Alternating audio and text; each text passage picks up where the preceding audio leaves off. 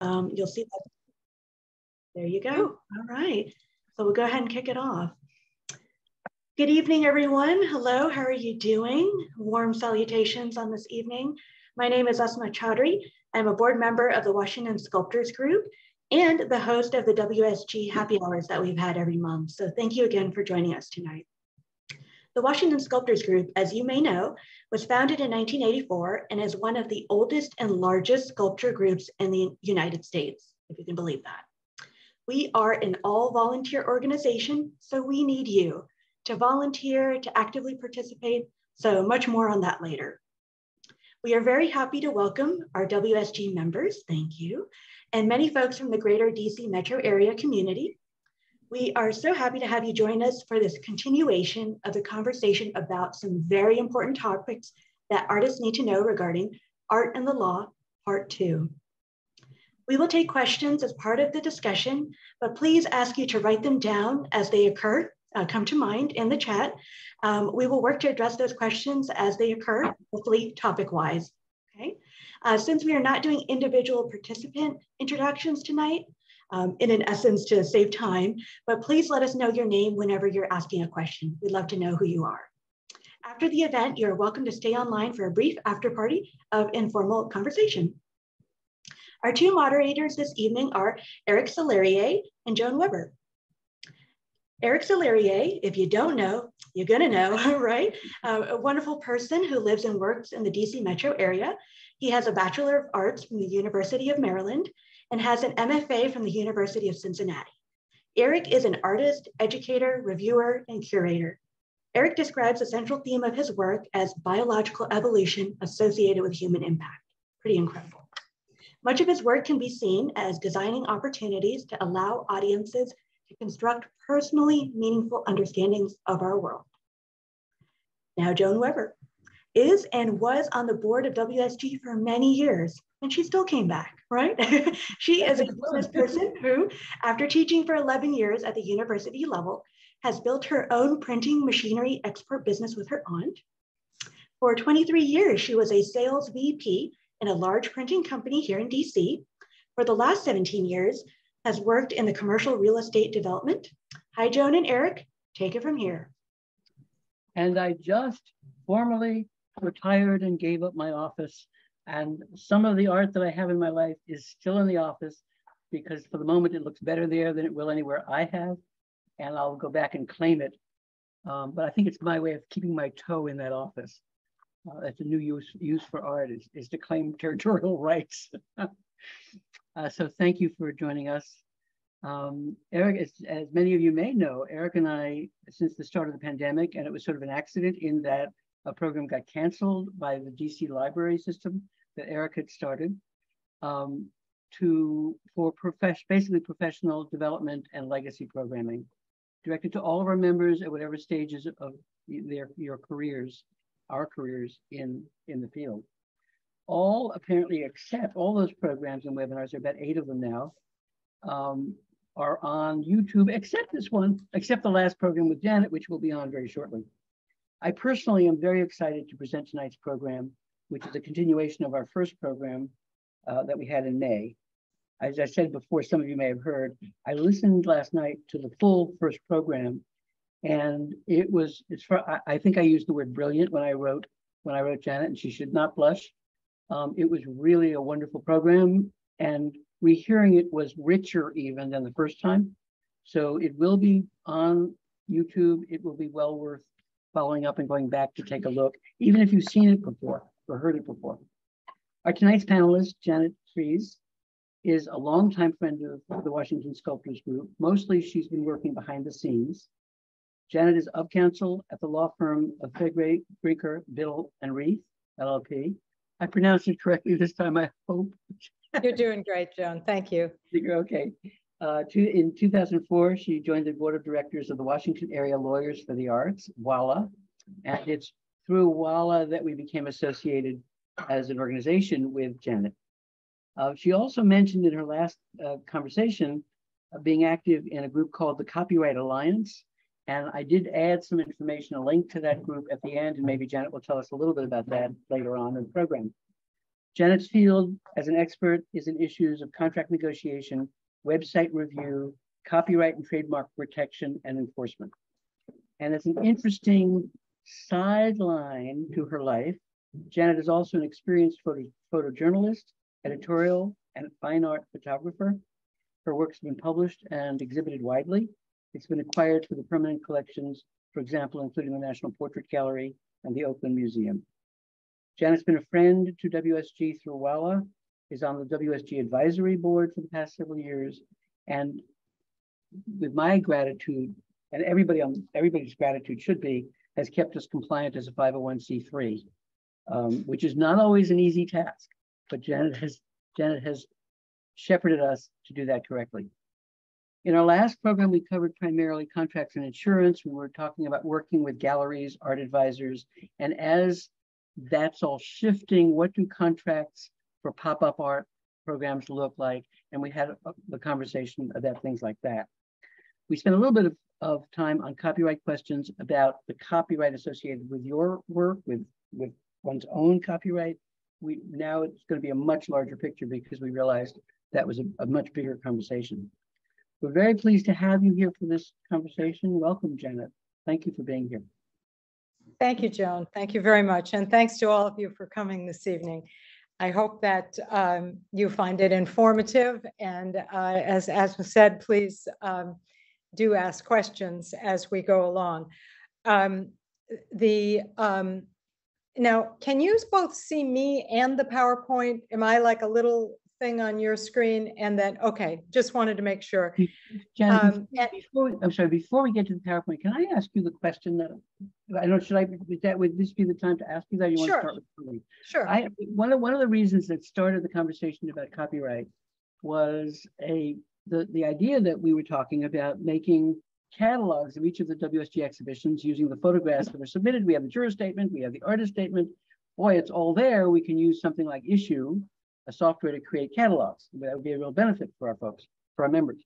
And then it occurred to me as I was taking a shower one day, that involves an awful lot of copyright questions because we'll be dealing with images that are removed. They're not necessarily the artist's images to work with. And I didn't know what that meant. And so the question formed for me most simply, if a sculptor hires a photographer to photograph their work, they want to use that photograph for promotion. Who owns clearly the sculptor owns the copyright on their sculpture, but who owns the copyright on the image of that sculpture?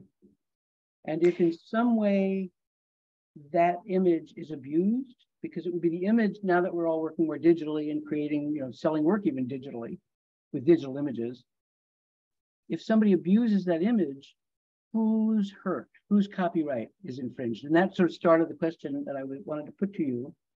I don't know if that's a very good question, Joan. And let me just jump in and start with that one.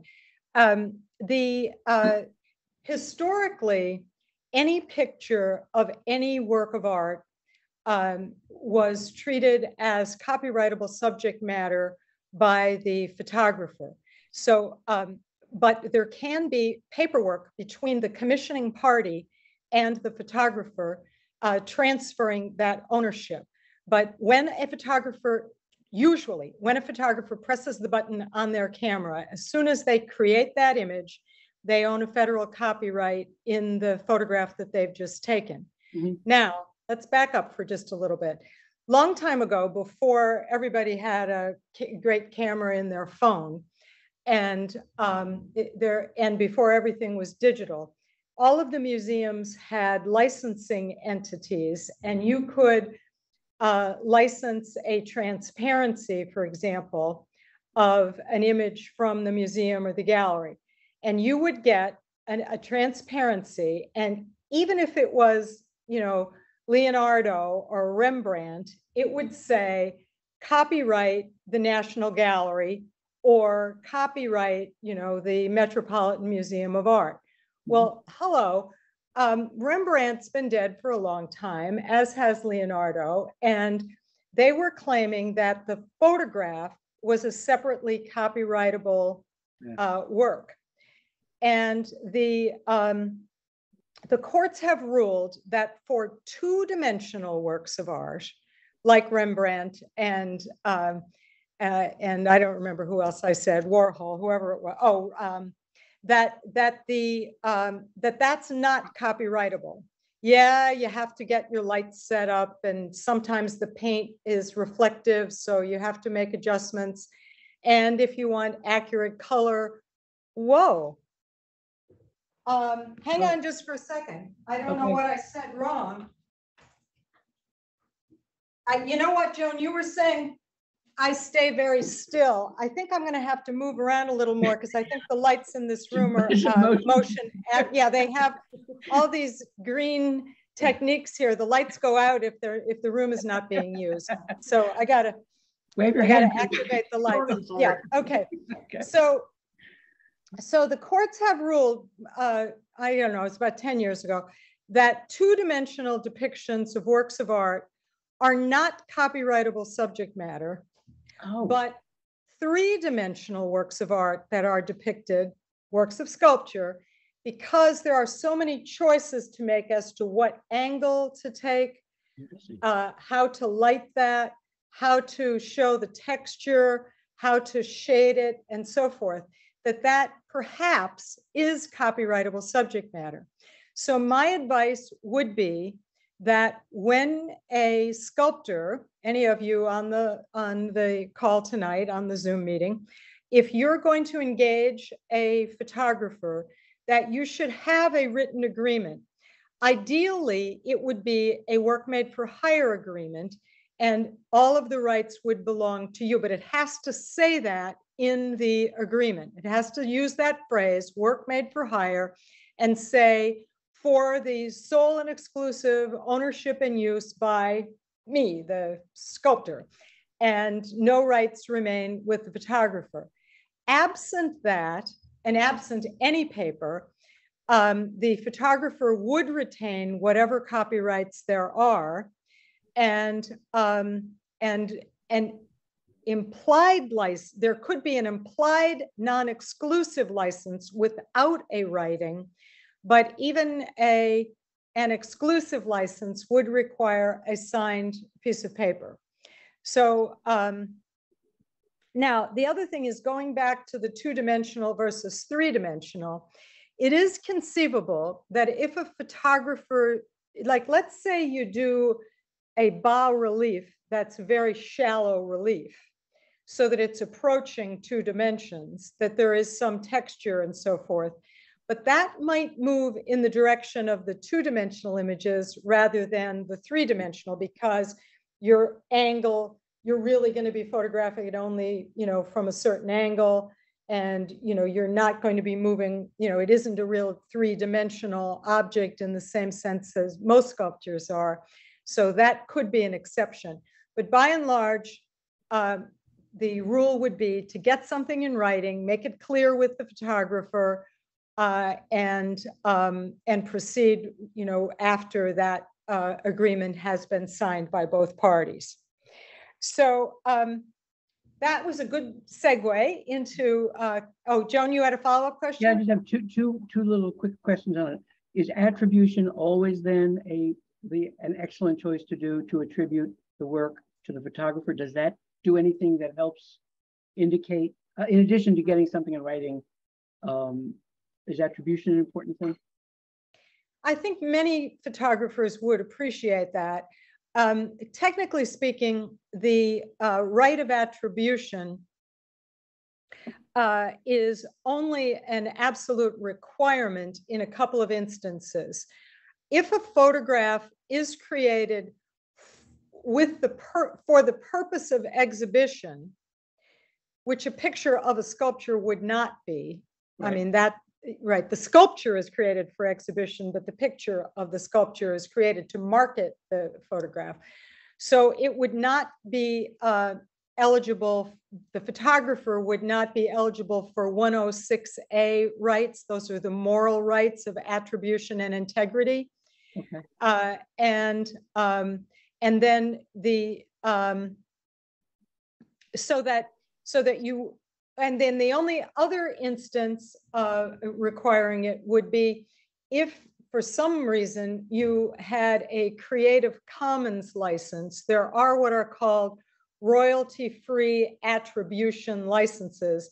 And then you must provide the attribution in precisely the way that is laid out in the Creative Commons agreement, or it would be copyright infringement.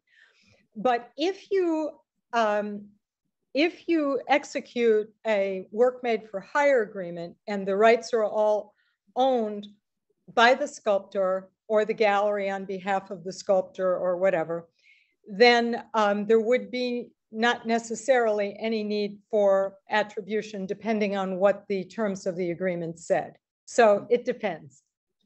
Thank you. But it's never a bad idea. It's never a bad idea to provide attribution. I don't think photographers tend to be offended when they're provided attribution, but it isn't always required. In fact, not very often. So tonight we wanted to get deep into, I'm calling this fundamentals, but there are a lot of fundamentals and some of them are a little complicated. The PowerPoint that we're going to be looking at will be available to you after the program. Is that right, Joan and Asma? You're going, and Eric, you're going to provide that to people that request it. So yes. Do not feel if I go too fast by a slide and you wrote down 3 of the 4 things that are mentioned and it was like, oh my God, you're gonna, don't worry about taking notes so much because this will be provided to you. And then the other thing that I wanted to say is that some of my old photographs are sprinkled through this PowerPoint as illustrations. And don't strain your mind thinking what is the connection between the photographs and the text. There's not much. I just kind of put them in there to make the slides more appealing than just having a bunch of text. So anyway, so I wanted to just summarize some of the things that are covered in the PowerPoint and that are important when anyone talks about copyright. The fact that it comes from our Constitution, that it is federal law, that it covers a variety of subject matter. There are ownership issues, there are formalities such as the use of copyright notice and registration with the Copyright Office. And then we're going to touch just briefly, I hope, on infringement and the remedies for infringement, and then the DMCA. So I hope we can get through all of these things and have time for questions and maybe even do some more things, but there is a lot to cover. So, here we go. This is the clause in the Constitution. So copyright, a lot of people don't realize that, but this Article 1, Section 8, Clause 8 is the basis of both our copyright and our patent law, authors and inventors. And authors, and I think I mentioned this in our last session, is the general term that is used for all kinds of creators. So an artist under the copyright law is an author. Now the law that we have, some people still refer to as the new Copyright Act, although it's been in effect since January 1st, 1978. It's the Copyright Act of 1976, but it's been amended all the time, including this list. And the most recent amendment to the Copyright Act that I can think of at the moment is actually of interest to you. It's called the CASE Act. And the CASE Act is the Copyright Alternative in Small Claims Act. There is now a small claims court for copyright matters. We can talk about that a little bit more later, but for people that don't have the time or the money, which you need a lot of each of those elements to do any copyright litigation, this Copyright Small Claims Court, which is run through the Copyright Office, is a great new addition and a great option for people wishing to enforce their rights. So copyright is actually a bundle of rights, and these are the things that are bundled. So it's the right to reproduce, to make copies, the right to adapt a work, that is to create derivative works. There is distribution, and then in the case of sound recordings, digital transmission of those sound recordings. and then public performance and public display. And those rights can be divisible so that you can license the right to reproduce and distribute, but withhold other rights.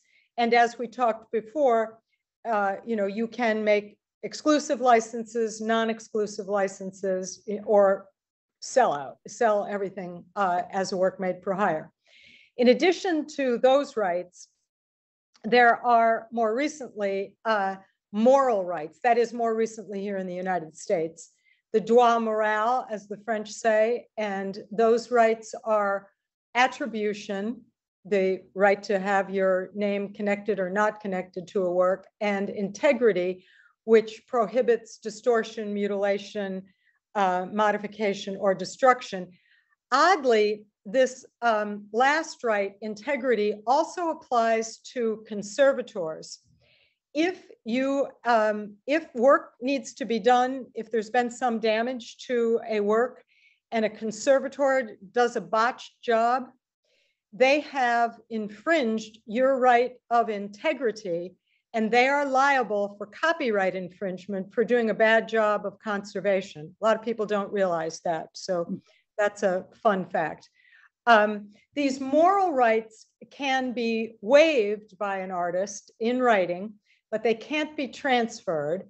And moral rights, again, attribution and integrity, are only available to living artists, and the work had to have been created or first published after June of '91. So those mature artists that are listening, if you have works that were created in the 1980s and then they have been published, that is perhaps sold or copies of them sold, then they would not be eligible for moral rights. But neither of these moral rights are applicable to anything other than this very narrow definition of a work of visual art. So it has to be, it can be a painting that exists or a drawing that exists in one copy, and most of your sculptures are going to be in one copy. However, if you do like a mold and make multiple copies, then those copies would have to be signed and numbered in order to qualify as a work of visual art. Yeah, so that definition. And then, so moving on, a lot of people think that there are other state laws that apply, and there's really very few. When the new Copyright Act went into effect in 1978, it preempted all of the prior state laws that existed, and any common law was also preempted. So copyright is almost entirely a federal law, a matter of federal law. However, the courts have ruled that that states may create additional rights as long as they are not competing with the federal law. If states want to provide additional protection, then that is fine. So for example, under the moral rights, under 106A, it applies to works of visual art in editions of 200 copies or fewer. So for photographs and prints, if they're signed and numbered and they're an edition of 200 or fewer, they're covered by the rights of attribution and integrity. However, in New York, that number is 250. So those extra 50 copies, you can be protected in New York, but not elsewhere. And in California, they tried doing a resale royalty act some time ago, the droit de suite, the right that follows, the economic right, so that when works are resold, artists get a piece of the action in other countries. And for a while, that happened in California as well, although it never worked very well. It was tested once in 1980 and passed. The courts determined that it did not compete with the federal copyright law and was something extra offered by the state of California and therefore was constitutional. But then it was tested again just a few years ago in 2018, and they determined, yeah, it's okay but except for the Commerce Clause, it gets in the way of that. So it was determined to be unconstitutional and voided. So there is a draft of federal resale royalty protection that, what's his name? Jerry Nadler, who I gather just won the Democratic primary in New York. He has what he calls his artist protection bill. He's introduced it a few times. And I hear that he's going to be introducing that again, trying to get a federal Resale Royalty Act. Stay tuned on that one. I have no idea what the chances are of anything like that happening. But artists, I think, were relieved. Although Carolyn Maloney, there were two excellent, we don't want to get too political here, but in any case, Jerry Nadler is interested in resale royalty as a federal law.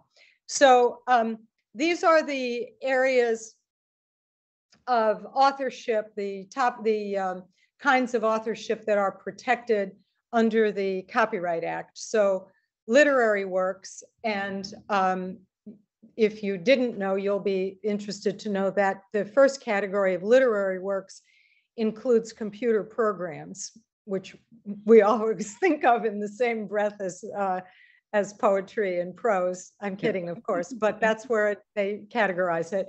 Then musical works, dramatic works, pantomimes, choreo, anyway, pictorial, graphic, and sculptural works, there we go.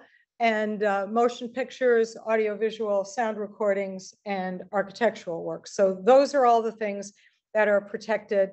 And anyone who creates any one of those things is an author.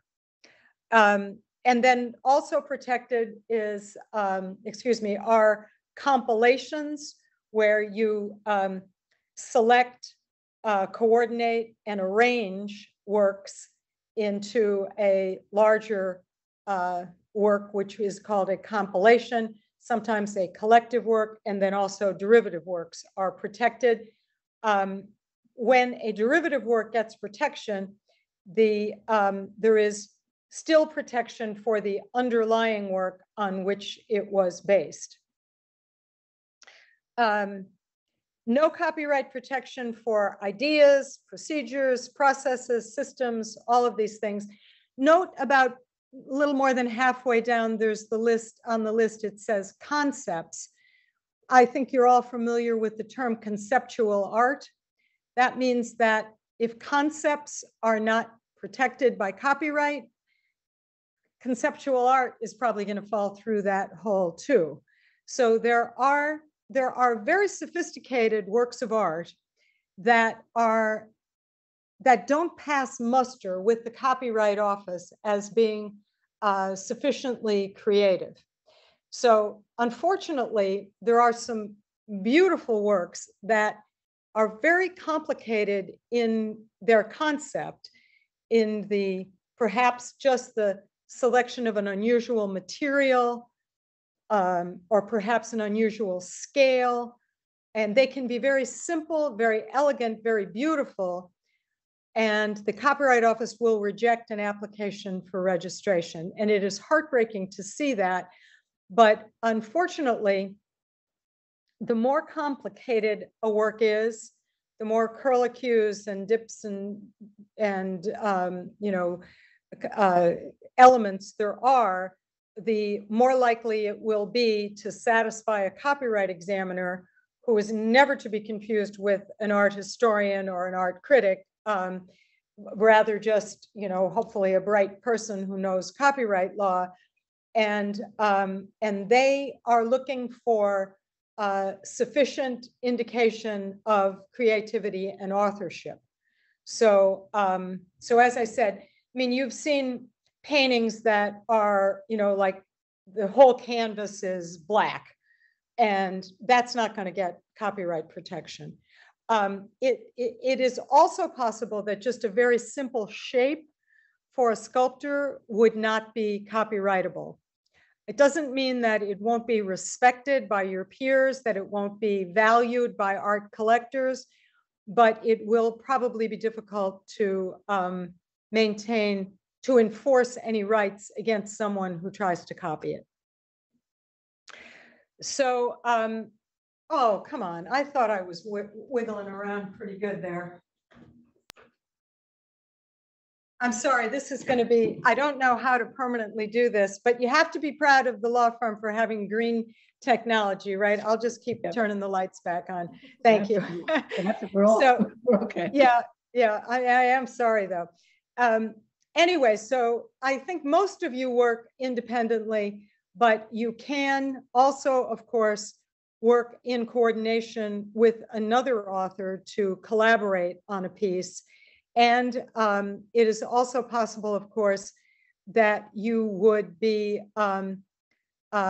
employed or commissioned to create a work of art as a work made for hire, and then the commissioning party would own that copyright. But that would have to be in writing and signed by both parties. So, so now works of art, in order to be considered a work made for hire, have to fall into one of 9 categories that are set forth in the statute. And sculpture is not one of those categories. But the way around it is that, and some commissioning parties will do this, is that they will commission a sculptural work, for example, for the entrance to a building, or for the lobby or the atrium of a building. And then they will say that that is one element of a collective work, that there's the architecture that surrounds it. There may be landscape, if it's in an atrium or something, there may be landscape architecture as well as the building. There may be other sorts of lighting design or interior design. And so your sculpture that has been commissioned could possibly be a work made for hire as an element of a collective work. So be alert to that. Yes. What does that mean in terms of the I'm not clear what that means. Well, that means that you could be asked, as a sculptor, you could be asked to sign a work made for hire agreement. And if it is part of a collective work, then you may want to do that and sign over your copyright, you know, maybe with certain conditions, maybe with extra money if they're buying all the rights. But if it is not a part of a collective work, in other words, if somebody just says, I want you to create this sculpture for me and I want to own it as a work made for hire, no, because it's not one of the 9 categories, so it can't be a work made for hire. They could get an exclusive license, or you could assign all of the copyrights to them, but it is not a work made for hire. And when we get to the, well, I can just say now, the difference is that a work made for hire cannot ever be terminated, but every other agreement can be terminated. And we can talk about that more, but just keep that idea in your head. And when we get to the term of copyright, we can talk more about that. So to transfer, yes. Just along the same lines, there have been times where I have hired people to work within my studio with me doing the same things I do. Is it possible, if I didn't have one of these signed pieces of paper about work for hire, that they could claim half of the things that I did? Yeah, probably not half, but they could claim an interest. They could claim I can see it. Yeah, you'd better get that in writing, because authorship belongs to the creator and the copyrights in their creations belong to the creator unless they're transferred in writing. So if you have people in your employ who are collaborating and contributing to your work, even, I mean, you can argue that you're directing them and they're only just following your instructions, but you know, if you've found people that are creative and are working with you, they may just have some contributions, and it would be very wise for you to have a written agreement. And if someone does something really special and you want to acknowledge that and honor them, that's great. But legally, you would own everything only if you have their signature. Oh, that makes so sense. Studio assistants, get them to sign something. Yeah. Okay, that's good to know. I've just as something that happened recently. Somebody was on one of our websites, on one of our sites. Somebody asked for a copy of a commission contract, and I sort of intervened and said, "Don't put that on our public for websites and stuff, because that's some lawyer's contract that they wrote that that you can't share. We have no right. We have no right to have that." Are there anywhere that there are samples that legitimately people could call on to look for a work for hire letter that would just be a simple letter that, you know, a lot of these relationships are just very casual when you have people working in the studio, and it's sort of casual, and you hire some students or whoever, or people you know are talented, but they're pretty casual relationships and not usually signed off, you know, legally. So I guess, are there any examples of simple documents that people can refer to that you know of? There are a lot of things online, and it would indicate whether you were free to copy them or not, depending on what website you're on. But I know there's a wonderful organization, and it used to be in Berkeley, I think it's still in Berkeley, California, called Nolo Press, and they have form books. And there's also, I'm not sure if the Copyright Alliance might have some help for you there. There's not a lot of copyrightable subject matter in these sorts of contracts, because I'm sure you've heard the term boilerplate. There's contract boilerplate where, you know, there's only so many ways of saying that you're signing this over and you indemnify for this, or you make this representation, or you warrant that. So there's not a lot of creative language. You know, it's definitely, you know, not Andrew Marvel or anything else. And so I think that, you know, if you find a form somewhere, you're wise not to put it on your website, but I do think that there's quite a lot available that it would be okay to use. But make sure that it doesn't have a copyright notice on the bottom, which says, you know, then you can't. Right. Okay. Yeah, this was a private attorney's contract, so we didn't want to deal with that. Okay, thank you. No, don't do that. Not without their permission. Bingo. Thank you. So, and I think we talked about transferring copyrights. Okay. Now, copyright in the Constitution, which I won't quiz you on remembering what it said in the Constitution, but it said to provide to authors and inventors for a limited time. And that limited time has grown and grown and grown. Initially, it was a very short period. Then it was 28 years. Then it was longer. Now it is the life of the author plus 70 years. And in the instance of a joint work, it would be the last surviving authors. So for example, the Gershwins wrote music together, the Gershwin brothers, George and Ira, and one of them died, and I always get mixed up, decades before the other. The copyright in their jointly created music lasts until the second brother died plus 70 years. Wow. So you need to keep an eye on that. And then if the work is a work made for hire, or it's anonymous or pseudonymous, then it's 95 years from the date of first publication, or 125 years from creation, whichever comes first. It's a hell of a long time. And people are constantly surprised that, oh my God, is that still under copyright? It does seem like a very long time. you know, there's been a lot of argument about that. There's been cases that have gone to the Supreme Court saying that it's been extended too much, but the court has upheld the life plus 70, even though it kind of operates as a pension plan for the grandchildren of artists sometimes. But anyway, that's how it works.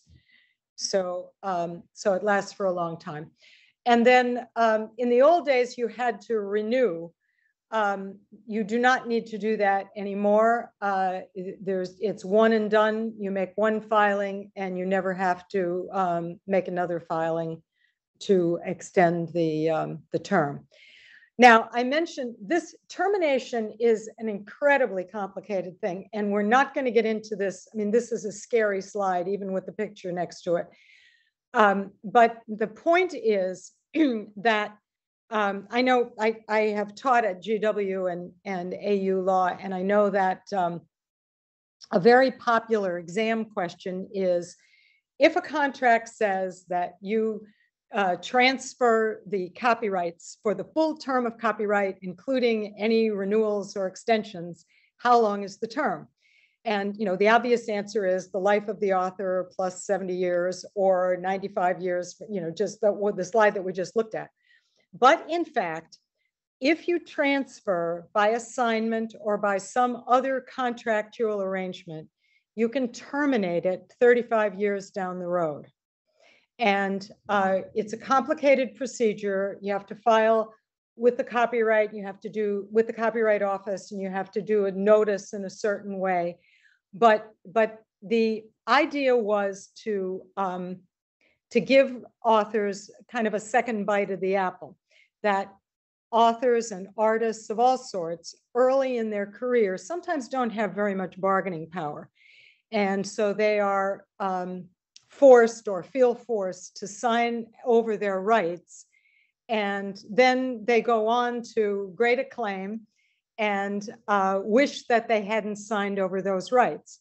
Well, they can rip up that contract that they signed early in their career, as long as it was not a work made for hire agreement. So that was why I was trying to make the distinction, that the distinction might be very important for sculptors. If they can do an assignment of all rights, it can be terminated later. But if it's a work made for hire, that is, if the sculpture is an element of a collective work, that's it. It's gone forever, and you can't terminate it in any way, at least unless there's some other thing wrong with the contract. So that's all we're going to say about that. It's way too complicated, but just keep that in the back of your mind, and it might be important to you at some point. This we can't get into tonight. Restoration is an issue that when copyright, there was a Copyright Extension Act, and there was a period where works in museums were in the public domain and then back under protection again. And I don't think we have time to get into that, but know that it exists. Now, copyright notice used to be absolutely required. And if you didn't use it prior to March 1st, 1989, your rights were lost. Now, it is recommended, highly recommended, but not required. But if you created a sculpture prior to March 1st, 1989 and sold it, and it doesn't have a copyright notice on it, you might have trouble enforcing your rights if somebody knows this rule, because this is the law.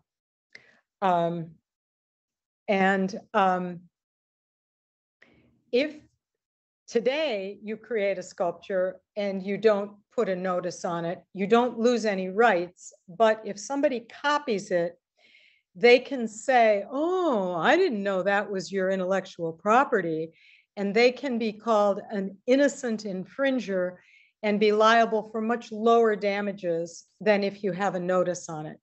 Now, I know it's not attractive, but if you can find some place, you know, low down on the work or on the base or something, it is highly advisable to try to include that copyright notice if you can. and registration it has always been recommended, but now since 2019, with our new Supreme Court justices, Justice Kavanaugh wrote an opinion in the Fourth Estate, and now and others concurred, and now you must have a certificate of registration before you can file a lawsuit. So that means that if someone does copy your work and you don't have a registration, you are unable to file a lawsuit until you file an application and get the certificate, or else you're not allowed into court. That's your ticket into court. And what that means, and we may have talked about this briefly in the first session, but what that means is that in a practical sense, the thing that gets you into court is often the thing that keeps you out of court. And let me just explain what I mean by that. If you write, or your attorney writes a demand letter or a cease and desist letter to somebody, and you say, this, you have made unauthorized copies of my sculpture and you must cease and desist. And if you don't, we'll have to sue you. And they shake the envelope and no certificate or a copy of a certificate falls out, and they know that you haven't registered. Bad guys will say, go sue me, knowing that you can't. But if you have that certificate and they have made unauthorized copies, they're going to work out a settlement with you because they know it's a slam dunk for you to win. So again, the thing that allows you into court can keep you out of court. And copyright registration is a pretty reasonably priced step that you can take. It's a lot of the applications are only $65, and they're not that complicated. And I highly recommend that, if your works are popular and you're putting them on your website, or you're, selling them and showing them around, that it would be very smart and very wise, very prudent for you to file some applications for registration. And here's some other benefits. It's a public record, gets you into court. It's only certain remedies are available. Statutory damages is a really important one. If you've made a timely registration and if somebody infringes your work, there are what are called statutory damages, which go as high as $150,000 per work. And you can get those damages without having to go through exhaustive discovery to prove actual damages. And then it also helps if you're doing any international sales with customs. It helps you enforce your rights. So, have a question come in, if I could ask. Absolutely. Yeah, of course. If even though there's no law stating that artists can be paid when a piece is resold, is this something that can be put into a sales contract? For instance, yes, the artist will receive 10% of their work if the work is resold.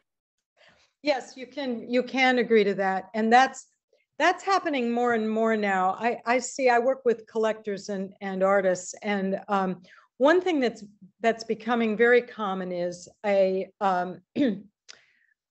time frame of that, because there are successful artists who are frustrated because rich collectors are buying their works and then flipping them, or sometimes even worse, they're just putting them in storage someplace and no one ever gets to see them. Mm-hmm. But the flipping is extremely annoying to artists, where they're just being treated like shares of stock.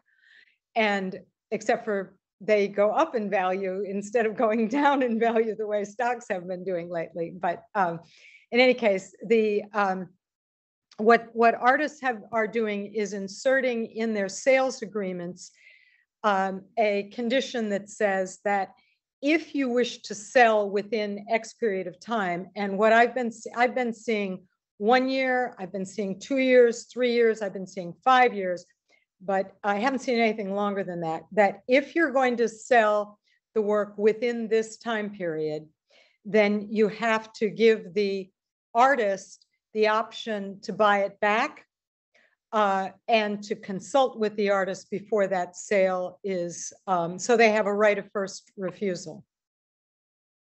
And then the other thing that you could say is that if you sell within this time period, and again, it could be 1 year, 3 years, 5 years, and I haven't seen anything longer than that, but you could push the limit or try to, that you get a percentage of the profit that they made. So if you've sold the piece for 10,000 and they sell it for 20,000, the the 10,000 profit, the $10,000 profit, sorry, would you would get X percent, perhaps 10% of that. And some collectors, some buyers will agree to that. Others may lose interest. You may have to negotiate to a lower percentage. You may, you may chill the sale. I don't know, but it is becoming more and more common. And I encourage you to explore those options and to keep more control of your work and the profits that result if you can. Now, I just wanted to list that copyright is not an absolute right, and it has to be balanced with all sorts of things. There is, of course, the First Amendment, and we want people to be talking about our art and literature and works. And so, and if you're going to talk about a work of visual art, you often have to show a picture of it. So that could happen. Then there are property rights. So the owner of your sculpture, if someone buys your sculpture, they have the right to loan that to a museum. They have the right to loan that to a gallery. That's an exception to the right of public display that is shared with the owner of the physical object. And then the first sale doctrine doesn't really have much, the idea that somebody buys something and then they can resell it. It's their right to do that. Fair use, we're going to have to talk about a little bit more. Statutory licenses are really just for music. Music under copyright is basically an economic right, not controlled the way the visual artists can control their works. So here we go. This is the section of the copyright statute that applies to fair use, section 107. So criticism, if somebody reviews you're in an exhibit and they want to talk about your work, of course they can use an image to discuss the beautiful lines and symmetry or the shocking imagery or whatever it is. And you want that, and that's a good thing. So criticism, commentary, news reporting, teaching, these are all fair use. And then these are factors, and these are non-exclusive factors, but these 4 factors must be examined. And so the purpose and the character of the use, is it educational? Is it commercial? Who's making the use? Is it a nonprofit educational organization? Is it a corporation putting it on a picture on the cover of their annual report? And then the other thing as part of factor number 1 is whether the use is transformative. Now, I want to talk about that at some length, but I think we should keep moving through the statute and then come back to this. But right now, there's a case before the Supreme Court involving Andy Warhol and the photographer Lynn Goldsmith.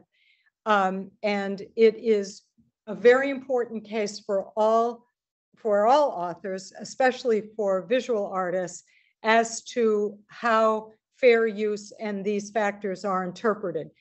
For a while, this first factor was so important that courts weren't really looking much at the other 3, and that's not a good idea.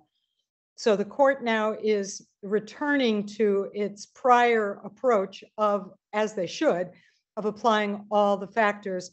And whether it's transformative is a question, not the question that needs to be asked and answered. Then the second factor is the nature of the copyrighted work, the underlying work. Yes. Two things. One is, what does whether it's transformative mean? I didn't get what it means. Whether the use of transformative, what does that mean? In other words, when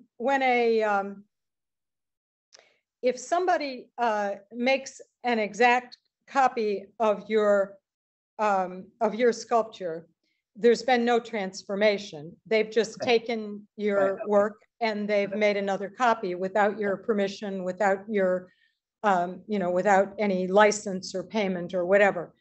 But if they've taken your work and they've shrunk it, from 3 feet to 1.5 inches, and they've placed it in a larger context, and they've painted it red, and they've, it may be that they've made so many changes that your work is scarcely even recognizable anymore because they have transformed it.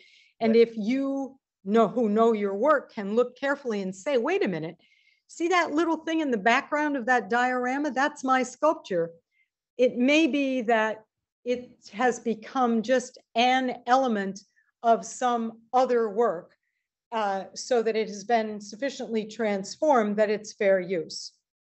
But that test is not the only test that needs to be instituted, and it is stricter now in its application than it was for a while. Factor number 2 goes to sculptors are going to win this factor pretty much every time. There is greater latitude given to the fair use of factual rather than creative works. So when an historian or a journalist uses words from some other source, it is more likely that it would be fair use than not. In other words, facts we already know are not copyrightable.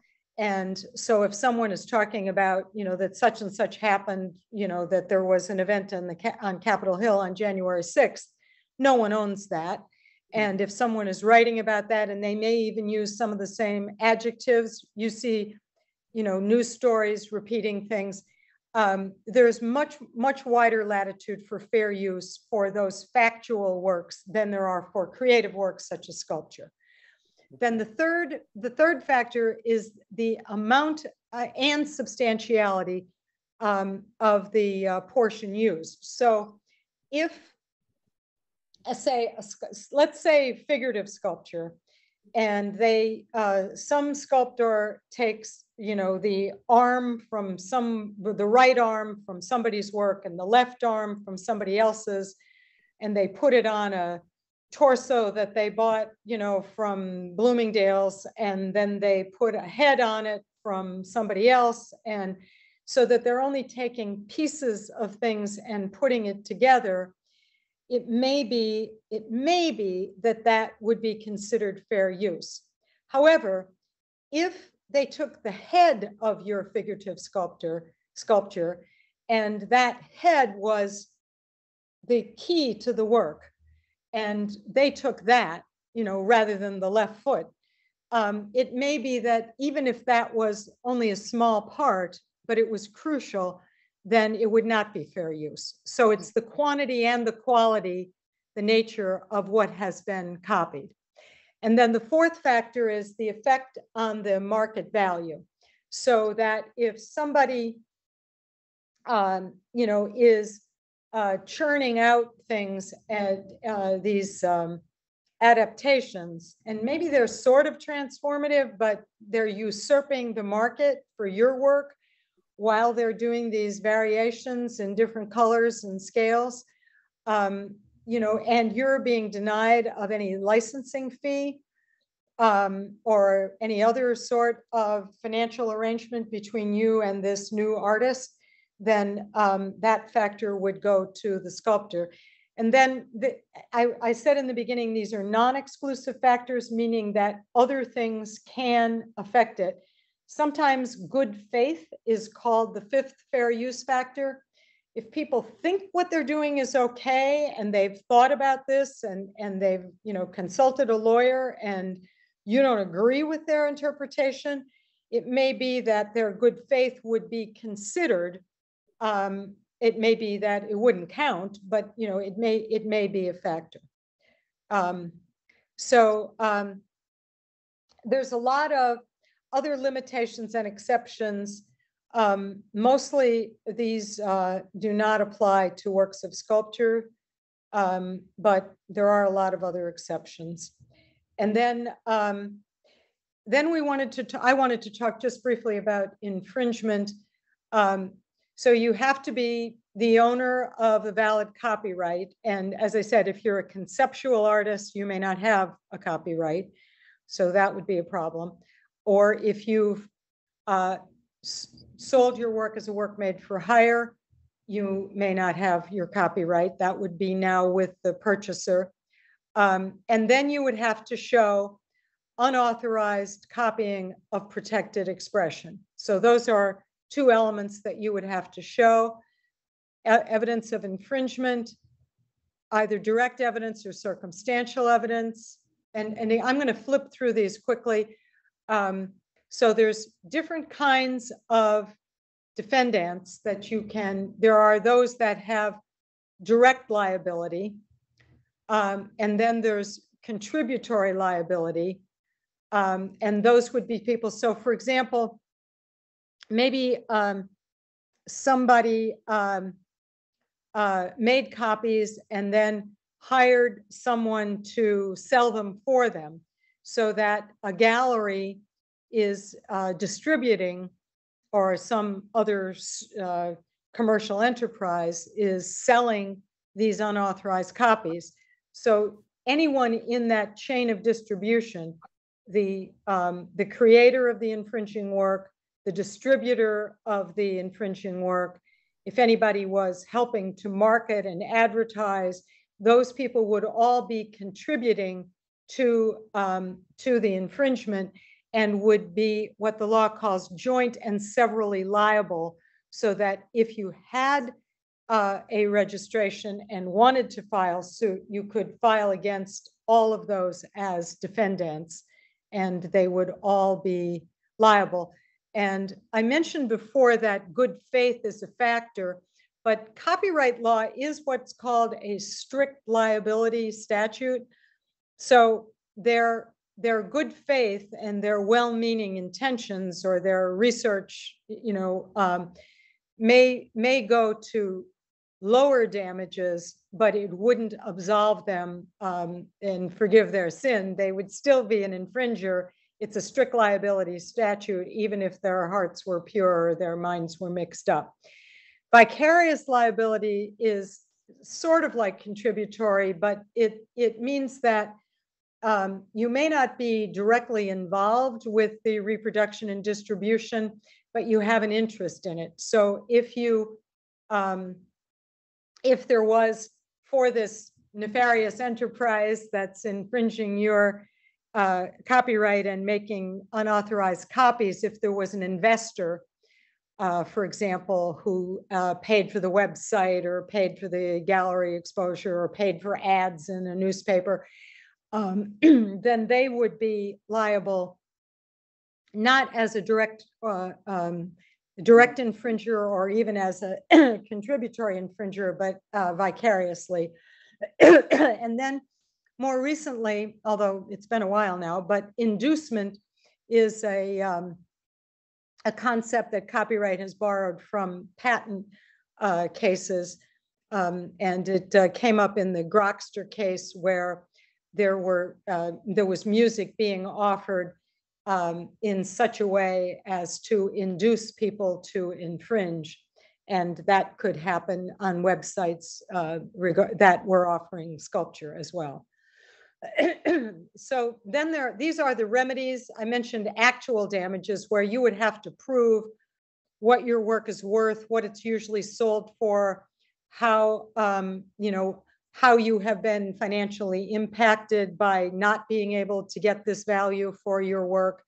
Then there's the statutory damages, which, as I said, can go all the way up to 150,000 per work. The attorney's fees and costs can only be reimbursed if you've made a timely registration of copyright. And then there's injunctions where the court rules you got to stop this right away and pull things from commerce. Sometimes there's impounding, sometimes there's destruction. These are all remedies that are available if you've registered. Then there is, and this is becoming more and more important in our digital age, the Digital Millennium Copyright Act, the DMCA. And if digital copies of your sculpture, in other words, if you have a website and you put up photos on your website and you have paid for those photographs and you own those photographs and you own the website and you own the sculpture, and someone starts reproducing copies of those digital images, then you have an option of enforcing through the DMCA by sending them a notice, and then they would be obligated to respond to that notice by taking things down from their website expeditiously. That's what the statute said, which has been interpreted to mean 24 to 48 hours, while you sort out whether they have the right to have things on their website or not. So, Again, yeah. but again, if the photograph doesn't belong to you because you paid the photographer to take the picture, then that was sort of the basis of my question, because most of what we're doing digitally is not physically handling the sculpture. When most exchanges these days are visual. I mean, I hate to say it, but with COVID, a lot of it was just digital.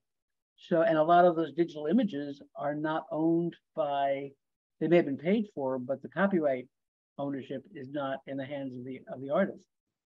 So if you were in that position, then you would need to coordinate with the photographer. If you didn't own the photograph. Is I think that a lot of our members who may have websites that use images that were either purchased or maybe if they're their own images, that's something else.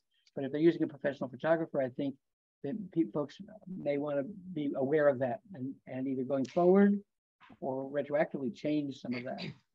Well, I had mentioned, we did talk about this first thing, and the best thing, and now here's another reason why it's the best thing, is to make it a work made for hire. If you're not able to do that, or to get a full assignment or an exclusive license, then the other thing would be to have in your purchase agreement a clause that said that they would cooperate with an infringement suit in the event that someone copies the photograph of your work. Thank you. Thank you. That would be a backup. Yeah. Okay, so then DMCA has 4 safe harbors. Most of them are pretty technical. The only one that's really of help is the notice and takedown. And then the remedies. Now, one good thing is that DMCA doesn't require a certificate of registration, so that could be helpful. And it has its own schedule of statutory damages, which are capped at 25,000, not 150,000. So it is, again, better to file an application for registration. Mm-hmm. Criminal, there are very, very few cases of criminal copyright infringement. This means that a court, the Department of Justice or a federal court would have to go after somebody. And it's really only in cases of extreme piracy. Almost all copyright cases that we learn about and that are important are private civil civil cases where one party is suing another. And that was all. Now, I did want to show, let me see if I can figure out how I'm going to do this. I'm going to escape from there. And then I'm going to go, how am I going to do this? Okay, I wanted to show you a couple of examples. Can you see the screen? Yes. Well, Okay. We're seeing a screen with a lot of photographs. With a lot of pictures. Jeff Koons pictures. Yep, this is an old copyright case. Wait, I'm trying to get one of these to go up big, but maybe that's the best we're going to do. There was a photographer named Art Rogers who took a picture in black and white of two people. Can you see where my arrow is here? Yes. This black and white picture that the photographer Art Rogers took of two people holding puppies on their lap. And, oh, come on. God. Sorry. Okay, Janet, gives us 30 seconds to breathe and take it all in. And then yes, I'm sorry. I am throwing a lot of stuff at you. It's so, okay. So this, and then Jeff Koons, who I'm sure you're all familiar with. Jeff Koons saw a note card that Art Rogers had made note cards, and a note card that opens up, and on the back of it, it had copyright Art Rogers and the year of creation, which I don't want to misstate, so I will leave that blank for now. Jeff Koons ripped off the back half of it that had the copyright notice, and he sent the photo to his fabricator in Milan and said, make this 3D. And the fabricator made it into this three-dimensional full color sculpture, which there was a limited edition. Mary Boone Gallery sold it. Anyway, there was a lawsuit in the Southern District and then went up to the Second Circuit Court of Appeals. And the court said, this is not fair use. Jeff Koons was arguing that he had transformed from black and white to color, from two dimensions to 3 dimensions, that he had made other changes, creative choices, making the dogs blue and so forth, and that it was transformative and that it represented commentary on society and dog ownership and whatever. And the court said, no, that this wasn't a copyright infringement. But then over the years, the court— This was not a copyright, I'm sorry, this was not a copyright? This was copyright infringement. Okay. It was not fair use. Right. It was not sufficiently transformative. But over the years, other cases, including other Jeff Koons cases, were deemed fair use for, frankly, less transformation than this. But, and the court had, in my view, kind of gotten lost along the way. So now there is a case, I mentioned this before the Supreme Court, and it's, this is the Andy Warhol, Lynn Goldsmith case. It is 2 dimensions only, but Lynn Goldsmith took photos of the artist known as Prince.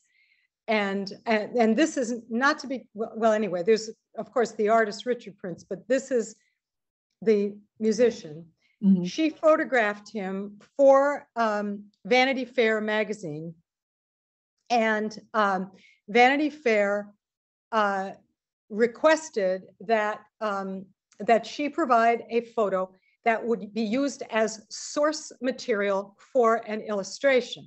And their plan was to send the photograph to Andy Warhol, who would do his posterization the way he did with so many photographs. And he did, and it was used in Vanity Fair magazine with credit to both Andy Warhol and Lynn Goldsmith. Lynn Goldsmith was licensed and paid for her use. Andy Warhol was licensed and paid for his use, and life went on. Well, then sometime later, quite a bit of time later, Lynn Goldsmith discovered that Andy Warhol had taken that photograph and made a whole bunch of other images with other colors and made limited edition prints and sold them for huge amounts of money. And she never knew about it, never got any credit, never heard anything about it. And she was pretty annoyed. So she filed the lawsuit, and the lower court, I'm going to stop doing this now. And the lower court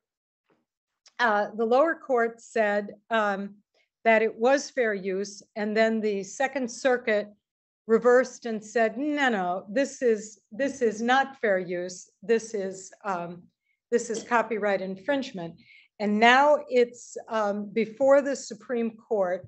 And all summer long, people all over the art world were attorneys were drafting what are called amicus briefs, amici briefs, arguing mostly in favor of, almost all, in favor of Lynn Goldsmith, and saying what I've just been saying, that the court has gotten a little loosey-goosey with fair use, and we need to have these guardrails put back on, and we need to have all four factors, not just transformation, but all of those factors, the nature of the work, the quantity and substantiality, the effect on the market, all of those things have to be examined, and before a determination of fair use can be made.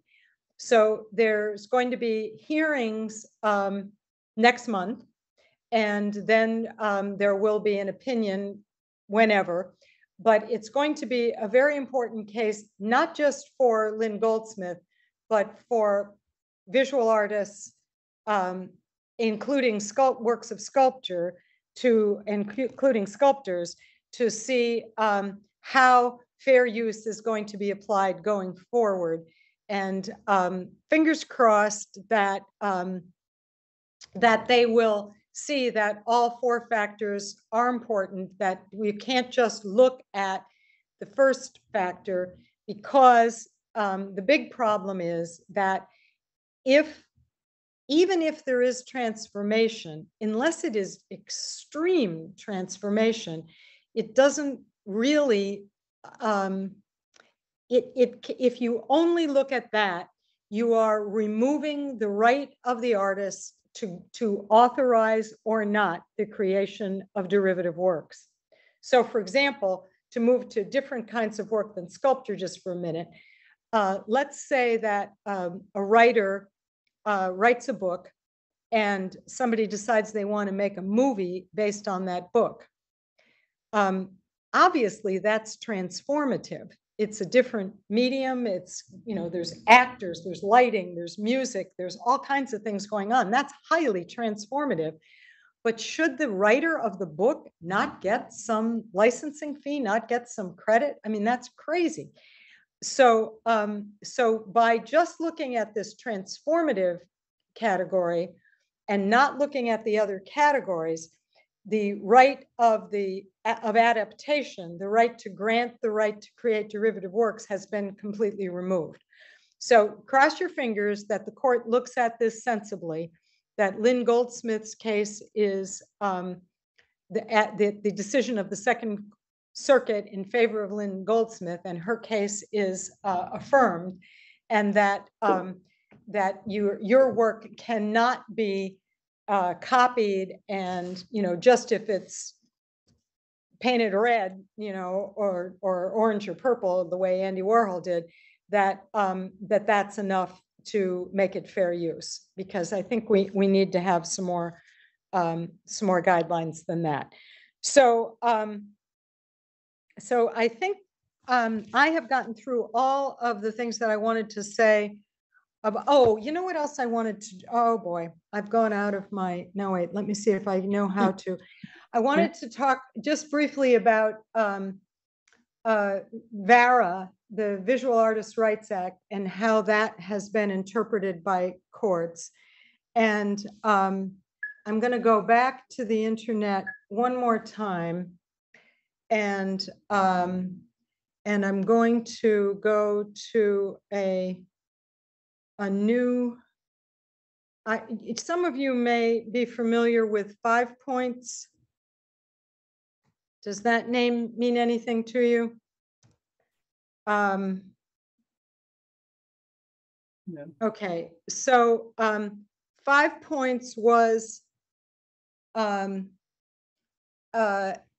location in, again, this is two-dimensional, but it's important for you. Historically, the moral rights, there have been a lot of cases and the artist always loses. You know, in the law, there are parties that always win. There used to be the joke about, you know, the bank always won, no matter who was suing them, the bank always won. And there's certain parties that always prevail, no matter what's going on.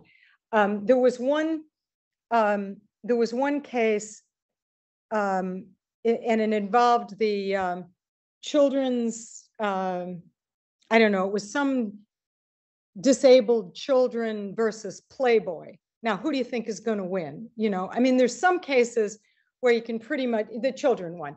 You can pretty much imagine who's going to get the upper hand. And historically, although art was respected, property rights in this country are supreme. And the idea that someone's property could be undercut by someone painting a mural on it, you know, that was, the courts just didn't get it. So many cases were filed asserting an infringement of the right of attribution and or integrity, and the artist lost over and over and over again. It was very rare that an artist won. And then came 5 Points. 5 Points was this place in New York, in Queens, and it became a tourist attraction. And all of these mural artists painted murals on this building with the permission of the property owner. And they were curated, and some were allowed to stay for a certain length of time. Others were painted over and replaced. And it was, I mean, there were like tourist buses that came there and lunch trucks that started coming there. And it became this whole important economic point in New York. And then the artists were being threatened by the demolition of the building. And they were arguing that there needed to be some preservation of their works before the building was knocked down.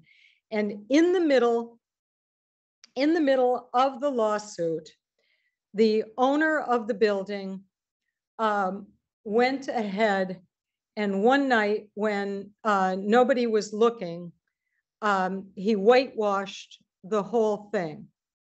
And I'm trying to find a picture of where that happened. Let's see. And it was pretty shocking. And the court was astonished. I guess this is what we want to see here. Right. So one morning, while the trial was going on, and the court was outraged that they would just paint over all of these murals while the court was ongoing. The judge was furious that it was disrespectful to the law, disrespectful to that particular court and that particular judge. Anyway, that particular real estate developer wound up having a judgment against him for, I think it was $6.5 million that was distributed to all of the artists whose work was covered over. And from that point going on, which is just a few years ago, I think there is now much greater respect for VARA and a much higher probability that a claim of integrity and attribution would be honored and upheld by the court, since we have this great precedent in the Second Circuit. So I just wanted to show these pictures. Apologies if this was old news to everyone, but I think that there was the feeling for a while that artists didn't want to bother with, with VARA because you never win, but now you might. Joan, did you have a comment? Well, the only comment I have is it's 8:30, Yeah, we're out of time. This from 7 to 8:30. And I want to honor our commitment to our members. There are a bunch of questions that came up in the chat. And so I would like to sort of, I guess the way to do it most effectively is to honor the fact that it's 8:30, thank you officially and formally, and say we're over, but we'll keep recording and we'll keep live. For those of us who want to stay, if you're okay with that, Janet, and if other I can stay for a little while for a few questions. Okay, that'd be lovely. We have some questions in the chat, and if there's anything else that you wanted to be sure we heard.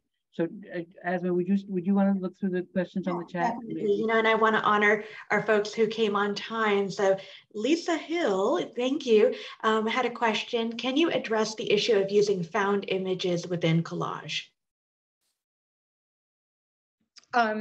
Well, it depends what the images are. I mean, if you have found images that are in the public domain, go for it. In other words, if you have found images that were created, we were talking earlier about, you know, Rembrandt and Leonardo. I mean, if you find images that are in the public domain, you can do whatever you want. If you have found images that are photographs by a living photographer or by a living visual artist, and they're going to figure prominently in your work, then you're going to have to think about whether you need to get a license or whether you have met those factors, look at those factors, those 4 fair use factors. You know, have you transformed that image? You know, how much of the work have you taken? Are you taking just a part of the picture, or are you taking the whole image? You know, do you think this will undercut the artist's ability to market their own work? You know, what is the nature of that underlying image? So you'll have to go through that fair use analysis and determine whether you can use it freely or whether you have to make some arrangement with the artist. Now, there is a gray area. In other words, the courts always decide this was authorized because it's fair use, or this is unauthorized and infringing. But there's a middle ground that I sometimes recommend to people, and that is that you can contact the artist and say, you know, I'm an artist and I'm creating this work, and I'm incorporating a number of images, including yours, which was very intriguing to me. And I hope you have no objections. And, you know, I'm going to be having a reception for my work on such and such a day, and, you know, you can come. And I'm thinking about acknowledging all of the source material. And if I do that, you know, how would you like to be credited? And notice that I'm not saying how much is your license going to cost me or making any financial arrangement, but just kind of saying, this is what I'm doing. And I think your work is great. And I hope you like my work, and come to the party. And, you know, I hope this is all okay. And that works a lot of time. So depending on, you know, how prominent the work is and how crucial it is to you, you know, all of those things can matter. So I hope I've answered that question. Right. In other words, it depends. Thank you. Thank you so much. And I know Sally had a follow-up question. Sally, would you like to pose your question if it kind of changed based on that information just now? Well, actually, I wanted to bring up a totally different question on the question of the WARA. I recently encountered a situation of someone who had commissioned, it's a gas station near me, and they had commissioned a mural on the building next to their station, which is a nice, fun mural. And now the people who own the building want to tear it down. And I said, oh, what about WARA? And VARA, I'm sorry. And the problem was it was commissioned. So my question is, what about artists who may want to see their work protected, but there's somebody who's going to kind of pay them to paint it on the wall? Is there some way to do a contract where it isn't really a work for hire so that it gets the VARA protection? Am I saying that? You understand what I'm saying? I mean, this is, I'm sure the artist would have liked this one preserved. And I know the gas station was like trying to get people to sign petitions to preserve it. But it seemed clearly to have been a work for hire. Was this the gas station on the corner in Chelsea in New York? Is that what you're talking about? No, this is near Tinley Circle in Washington, D.C. Oh, that's interesting. I'm not familiar with this. Motors. And the thing is that they had definitely hired an artist to do it. And as I understand, VARA, it doesn't apply to works for hire. Correct. If a work made for hire agreement was signed, it's too late now for the artist to protest. But is there some way artists could do a way of protecting themselves, their work, while still getting paid while they're making it? Okay. In other words, is there a way to have something be paid for something and it isn't a work for hire? Maybe that's the way. Yes. I mean, artists, oh, darn, I thought I was waving my arms enough there. Yes, the artist, yes. In the commission, in the work to the commission agreement, boy, I'm all blurry. In that work, you can have a clause that says, I don't know why I'm all blurry. In that, there I am. In that agreement, the sales agreement, you can have conditions that, that if there is, if the building is going to be sold or renovated or destroyed, that the artist will be notified, and that sometimes murals can be removed, and so the artist may want to at the outset be creative about having a layer that can be removed. That's one way to protect. And then the other thing is that that you at least be given the opportunity to document it and photograph it, even if it can't be removed, at least it can be documented. So there's, you can put anything in any kinds of conditions. I mean, they may not agree to it, but you can try to get conditions like that. And then the other thing is that remember that it may not qualify as a work made for hire, because a mural is not one of the 9 categories of work made for hire. So only if it's a contribution to a collective work. In other words, if they say, well, your sculpture or your mural is just one element of the design of this, and the other elements are, and they need to be able to list 3 or 4 other things, landscaping or architecture or something else. And if they're not able to come up with other elements, if this is just a freestanding mural or a freestanding sculpture, it may not be a work made for hire. Even though they pretended that and called it that, it may not be a work made for hire, because it has to be one of those 9 enumerated categories in the statute. And sculpture ain't one of them, nor is mural. Good. Okay. Now, my original question that I put in the chat was to a discussion about just whether you photographing copyrighted works, what use can you make? And you already, I think, talked about the difference, as I understood it, that if you photograph a 3-dimensional work, the photographer has the copyright. So that may have kind of answered my question. Yeah, I think generally for sculptors, because there's so many decisions as to how it's lit, what the angle is, how they approach it. I think that there's a fair amount of creativity in that, as distinguished, as I said, from photographing 2-dimensional objects. But then so the best thing is to get some agreement in writing that says, you own this, but we're going to coordinate if there's any infringements, or to make it clear what you can do and what you can't do and how far your rights extend. But that means then that the sculptors really have no protection. Say someone waltzes down to the National Gallery and they take photographs of the big red Big Blue Chicken and they sell oodles of postcards of it, there's nothing they can do. There's nothing the sculptor can do about that, really. Well, it depends. I mean, if the photograph is, if it is,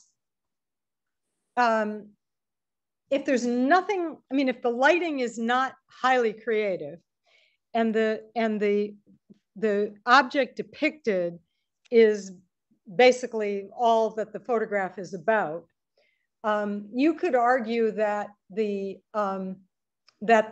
authorship was de minimis of the sculptor, of the photographer, and that the sculptor's rights were being infringed. Okay. I'd have to see an example of it, but it is possible that there would be some rights there. In the same way that, you know, there's been a lot of litigation lately about photographs of people on Instagram where the photographers are claiming rights, but oops, they're forgetting that there's rights that the people depicted have in their, you know, in their public image. Yeah. And so you could also argue, and we haven't talked about this at all, but you could also argue that there could be either trademark or trade dress rights. In other words, if your sculpture, if you have a distinctive style and the photographer depicts that, obviously, by taking a picture of your work, and then doesn't give you credit for that, there's a section of the trademark of the Lanham Act that doesn't require any trademark registration. But if there could be confusion as to the affiliation or the source or the involvement of the sculptor, then it could be an infringement of your trademark or trade dress rights. If the photographer is palming that off as, you know, just some random thing and everybody, you know, it's highly recognizable, it may be that they're interfering with your trademark or trade dress rights. I hate to be the big blue meanie. I am wearing blue, but it's 8:45. Yeah, yes. I think we do have a couple of slides. I don't know, Asma, if you can access those. Or right now I have them. Okay, for sure. And then I do want to say a giant, huge thank you. But we'll do this final and then. Definitely, and hopefully you can see my slides. Janet's wonderful picture, of course. All right, we definitely wanted to share these references, and the great thing is, if you've registered for tonight, we will definitely share the slides because I know that I was copying copious notes, and I've always learned so much from Janet and team, so thank you. And then, of NFTs, we never got to NFTs, yeah. So there are 2 articles here. Yeah. Yeah. Go back. If you just go back to the 2 articles, yeah. The list. It's moving on its own. one more back up. Yeah. One more back up. There we go. Yeah. Yeah, you got to start with the ABCs and then look at the other article. So the blog piece gives you some, unless you know all about NFTs already, start with the ABCs and then do the article. And let me just say briefly that the law around NFTs is very much in flux. I always like to see people settling, but I was actually really hoping that the Quentin Tarantino the Miramax v. Quentin Tarantino case wouldn't settle, so that we'd get some court ruling that would give us some rules for going forward, but they settled. So now there's another case in New York that is involving a mural and an NFTs made by a gallery of this mural. And I'm hoping, and again, I want people to settle things, but I'm kind of hoping that one of these cases doesn't settle, so that we can get something that will help the rest of us know what the hell the law is on NFTs, because it's pretty confusing at this point. But read these articles. and we'll watch and see. And maybe next year we'll have a program on NFTs and we'll know more about it. There you go. Thank you. Sign me up for sure. And of course, we want to share about the Washington Area Lawyers for the Arts, WALA, and our, my slides keep moving around, and the Copyright Alliance, the unified voice of the copyright community. And of course, some good literature on the streets there. Art Law, the guide for collectors, investors, dealers, and art. My screen is, and artists, and then Art Law and Transactions, of course. So good. Thank you for all these resources. Once again, we want to tell you that please go to the WashingtonSculptors.org website, sign up, put a gallery out there, communicate with us. And if you want to reach out directly to me, social@WashingtonSculptors.org. We'd love to share about your work and get connected. And we've got some upcoming events, of course. We are a busy group and all volunteer organizations, so we need your help wherever you can. Congratulations to the artists, the WSG artists that are part of Renewal. So definitely a round of applause for all of you and the great work happening. A couple days from now, we have our Zoom happy hour coming up. Please join us. We've had a great cohort joining on the third Wednesday of each month. And then also Artina is installed. So a lot of great artists have put their work on the grounds of the Sandy Spring Museum. So please check it out. And the enduring, ever-present installation of Past and Present at Oxon Hill Manor. If you haven't gone, it's an incredible space. Please join us until 2023, September 15th. Incredible. So, and if you aren't a member or you are a member, now's a great time to think about renewing that membership and looking at, looking forward to these wonderful programs that we have, becoming a professional in the Art World series. Just so many good nuggets each and every month for each and every one of you. So thank you. And once again, I want to send it back to Joan and Eric for any closing remarks. Well, my only closing remarks are to Janet first, with huge and giant thank yous. I am not a sculptor, as all of our members know. I learned enormously from you and found last night, I know I'm going to look back at this one again too. Just so worthwhile, so useful, and so helpful to our members. So thank you, thank you. And WALA as an organization is available for folks, artists who do not have a lot of resources. They can apply and can be guided through or have legal assistance. And so it's well worth knowing about the Washington Area Lawyer for the Arts. And so thank you, Janet. And thank you to members who joined us tonight. This was one more very exciting and very excellent program. So thank you all. And thanks, everybody.